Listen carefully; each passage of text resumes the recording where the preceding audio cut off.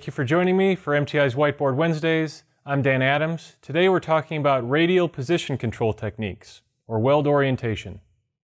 So I have two parts that when I'm done welding, I want to orient radially one part relative to the other.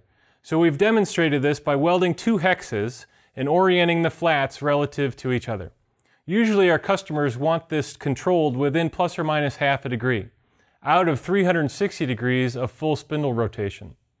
So we accomplish this by running a standard weld. In this case, we're looking at an inertia weld. So at the time that the weld seizes, we need to understand what the position is of the spindle. We create a profile of spindle position from the start of the weld all the way through the end of the weld over time. And we use that profile to generate an error signal for future welds so that we can close the loop.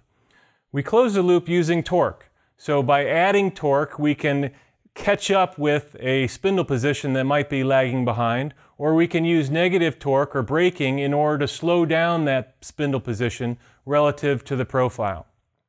So by calculating where I need to be, I can tell where I need to start, I can execute the entire weld, and then any part variations that I might have coming in that would make this part different than our profile, we can adjust by adjusting torque in closed loop. So I end up with a very responsive system. I can get very repeatable results out of this, and I can apply this technique to inertia, direct drive, or hybrid friction welders. Thank you for joining me for this episode of MTI's Whiteboard Wednesdays.